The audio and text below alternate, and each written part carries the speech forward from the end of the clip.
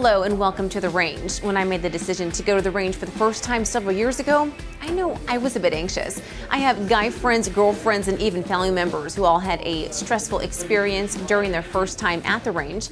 And it's common because unless you've watched a good amount of YouTube videos beforehand, none of us really knew what we were walking into. On behalf of the National Shooting Sports Foundation, we want to ensure you enjoy your experience and even more importantly, know how to be safe while on the range. Are you ready? Let's go. When you walk in, don't be intimidated. We've all had our first time. You can expect to see range safety officers clearing guns before entering the actual shooting area. And all ranges are different and have different rules, so be sure to read them thoroughly. If you don't see range rules posted, please ask for a copy. And if you have any questions, please ask now, as it's easier here than in a noisy range. And the first rule you should know is to always keep the gun pointed in a safe direction. Safe direction means don't point the gun at anything you don't wish to shoot. Second rule is to always keep your finger off the trigger until you're ready to shoot. Now, ready to shoot means your sights are lined up and you're ready for the gun to go off. Our third rule is to always keep the gun unloaded until you're ready to shoot.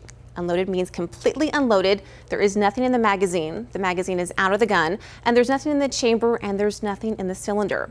And if you're renting a gun from us and you're not familiar with it, or you're not familiar with your own gun, please ask for help. We'll be happy to give you assistance. So let's go and review some of the other range rules.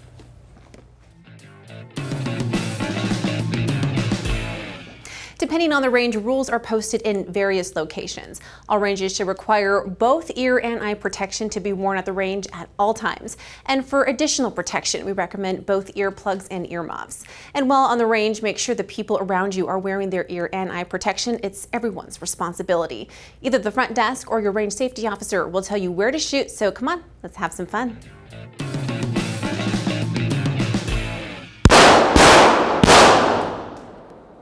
Well, this is a hot range, so when you walk in, you should expect people to be shooting.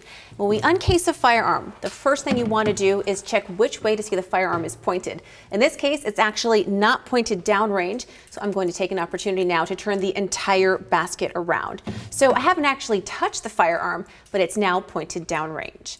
I'm going to take the gun out of the bag with the muzzle pointed downrange and keep my finger off the trigger. In this case, the first thing I'm going to do is take the magazine out since it's a semi-automatic. Then lock the slide back if it's not already. I'm going to check in the magazine well and in the chamber itself to make sure nothing is in there.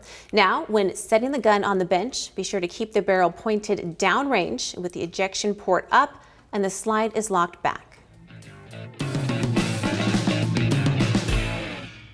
Now let's go over the same thing with the revolver. Make sure it's pointed in a safe direction. I'm going to pull it out with my finger off the trigger. Now I'm going to press the cylinder release button, make sure that it's empty, and I'm going to put it on the table with the cylinder out and the barrel facing downrange, and we'll be ready to go.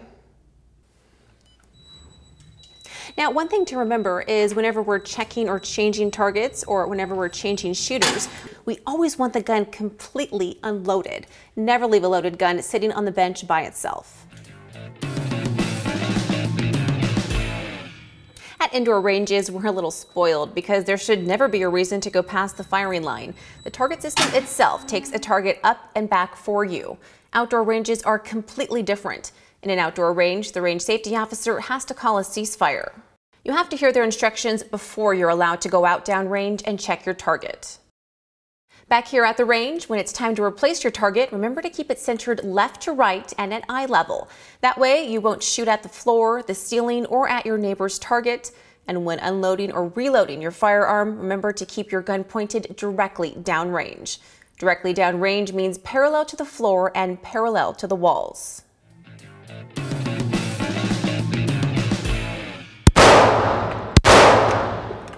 Shooting with your friends and sharing your firearms with them is one of the most fun things to do at the range. Before we change shooters, I'm going to actually make sure the gun is fully unloaded with the action open, and I'm going to keep the ejection port straight up.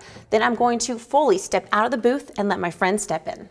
That's some really nice shooting. Can I give it a try? Thanks, give it a shot. All right, let's do it.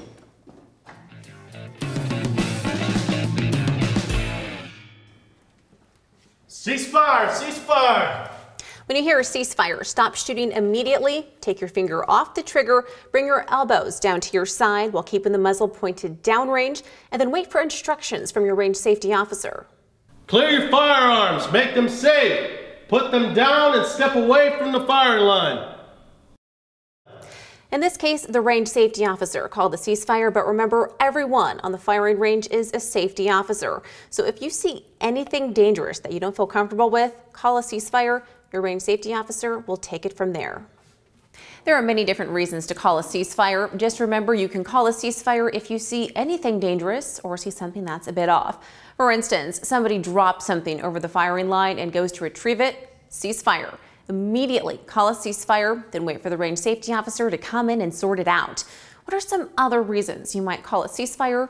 What happens if someone drops their gun? Call a ceasefire. What happens if somebody's crossing the firing line for any other reason? Call a ceasefire. What happens if they're pointing the gun in an unsafe direction? Definitely call a ceasefire. Remember, everyone on the range is a safety officer. The range is hot. You can now commence firing. When preparing to leave the range, be sure to follow all the safety rules that we've discussed. First, with your finger off the trigger and the barrel pointed downrange, unload your firearm by removing the magazine, lock the slide to the rear, and be sure to check that the chamber is clear. Now you're ready to put your firearm in your basket, case, or bag. Now you're ready to exit the range. Do not remove your eye and ear protection until you've completely exited the area. Just because you're done shooting doesn't mean that everyone else is.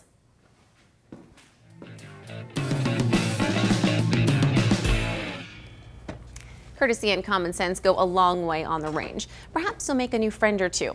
Here are a few more important tips that can help ensure you have a safe and enjoyable time. Never touch a firearm for any reason if someone's forward of the firing line. Be sure you're shooting at your own target. Always walk around someone else's equipment. Never step over it. Never touch someone else's equipment without their permission. Be mindful of where your ejected shell casings are landing. Wear appropriate shoes and attire to keep your hot shell casings out of your clothes and shoes when handling a loaded firearm. If in doubt, ask. Shooters and range operators are some of the friendliest people you can meet. They'll be happy to lend a hand. Introduce yourself to your neighbors. The people shooting next to you may become your next shooting partner.